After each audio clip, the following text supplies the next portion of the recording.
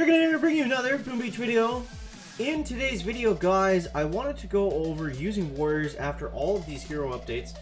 And this is based on the Tribal Mega Crab that's going to be coming out this Friday. So make sure you set your schedule, get your sandwiches ready, because we have a full weekend of crab plant here, guys. So if you didn't see the announcement yesterday that we talked about, I'm not going to go over everything again, but they're saying Super Warriors are coming back. Warriors are gathering. It's the theme is the Tribal Mega Crab, which is going to be super interesting, because we're also going to have all of these tribes for it, right? Because they reset in 7 days, so we're definitely going to have these tribes. But the one thing I wasn't sure about, using warriors, if it's a buff to normal warriors as well. Maybe it's just maybe the whole thing is saying that we're just getting the Super Warrior as a permanent gunboat energy ability for the duration of the crab. Maybe that's all it is. But if we're also getting a regular warrior buff, which it kind of hinted at, the gunboat energy gain tribe is going to be useless. And this tribe is probably the strongest tribe that's ever come to Boom Beach in terms of offensive attacking.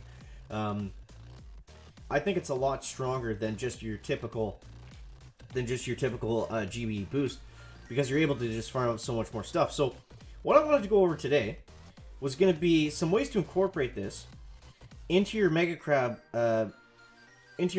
attacks. So what we want to do here is basically the idea is going to be, you want to send your warriors into an area, right? And you want them to take out as many defenses as they can around the core. So we'll see if we can show you guys how we would go about doing that here. So we'll go like this, and we want to make sure that we don't leave Kavan out in the open too long, because he's going to get sniped by some other stuff. But instead of just locking onto the HQ, here's how we're going to try to get this Gunboat Energy Tribe to work a little bit better for us. Now, keep in mind, obviously, this base that we're on right now, we would be much better off to flare straight onto the HQ. But say it has like a 3 million health shield or something like that. If we're able to clear some of this stuff out, just like this and like that.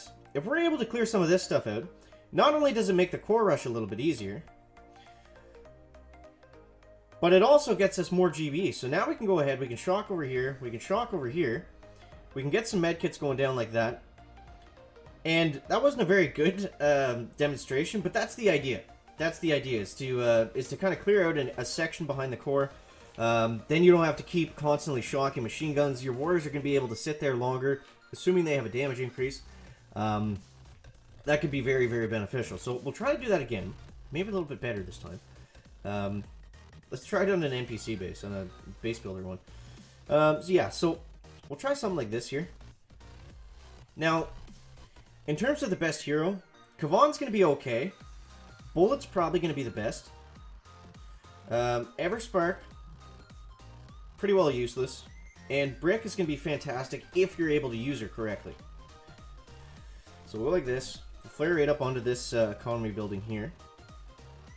And this time, I'm looking at this. What do I want to take out? I want to take down those two machine guns and that shock launcher before I flare onto the HQ, right? So we'll go like this. We can throw some critters out too to just help distract a little bit. Now I still want to make sure that I'm shocking this this shock launcher, because that's going to be an issue.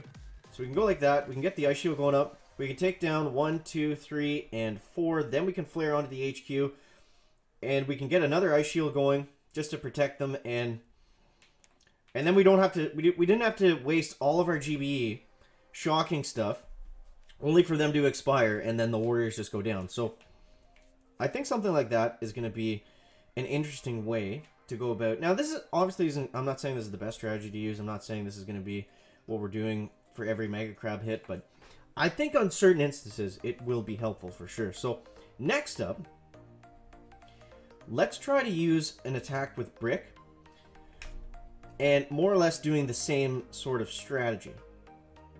So you see, this time, since I don't have Kavan, on the walks, I want to make them a little bit friendlier. I want to so we'll go like this, go like that, and like that. Okay, so not a beautiful start, but it'll work. And then we're gonna flare. Whenever you take Brick, you want to make sure your walks are shorter. Like this is probably too long of a walk to use, but we're gonna try it. So you see right here, I have to flare up directly onto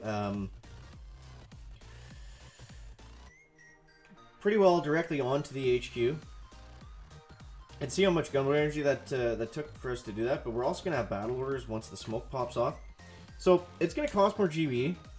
So you have to be aware of that. So you see they're going to do tons of damage here, but then they're going to start getting hit by shock launchers and things like that. But if you're able to do this in kind of a safer area, then that's going to be a fantastic way to get some extra damage off with your warriors. I imagine if they do have a damage boost, then they're going to be doing incredible amounts of damage onto the HQ once if you're able to get them safely there and have battle orders in tow. So that's going to be another option.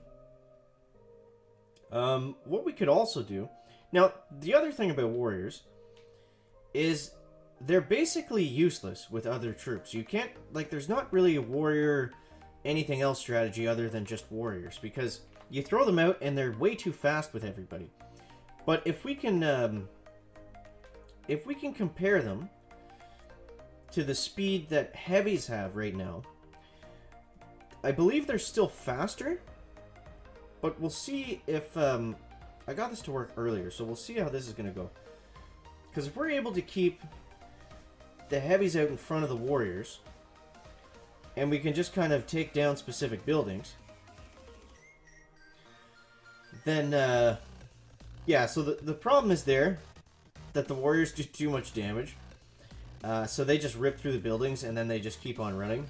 And Bullet is, he's sitting way in behind, not doing very much damage to anybody, but we were able to get a ton of GB doing this. Okay, so we'll go with shock here.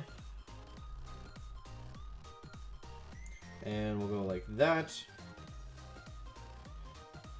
Yeah, so I wouldn't recommend doing this specifically, but it was definitely an interesting thought. So I think they actually move at the same speed. But since the warriors are going to rip through these buildings much, much faster than the heavies, then it basically becomes pointless to use them. Because they're just going to smash through stuff, run in front of the heavies, and then die. So, yeah. You can't really use warriors with anything else. Which kind of is annoying, but... Because we're just trying to figure out the best way to use these guys here. So if we try doing that again... But this time, let's just flare right onto the HQ with all of the heavies intact. This could be a little bit more beneficial. So let's get Bullet going up first. He's going to be the slowest. Then we can go up here like that. Let them all hit that flag. And then we can get them all collected up onto this resource building right here. So you see, the heavies are actually able to keep up with the warriors for the most part.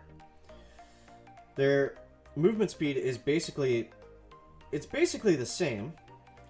Bullet's a little bit slower, but it's going to come down to how they group up on the HQ. So look at this. We have the heavies in behind the warriors. So they should be taking all the splash damage from behind. So we can shock the stuff on the side. That hotpot's going to get taunted by Bullet. And look at this. These warriors are basically invincible on this side here. But to do this, you're also going to be giving up some pretty hefty damage. Because you're missing out on 2 full bolts of warriors, but the idea is that they stay up longer, right? That's what we're trying to get at here. So if you're able to do something like that and keep heavies and Bullet behind the warriors, and they're able to get more damage off rather than just shocking a single defense, then that's kind of what we're looking at. So we ran out of bases, guys. So that's gonna wrap it up for the video today. But make sure to let me know down below in the comments what you think is gonna be the best strategy for using the Super Warriors. Or for using, just for using warriors in general. It's typically not something you use in the Mega Crab, but excited to see what you guys come up with.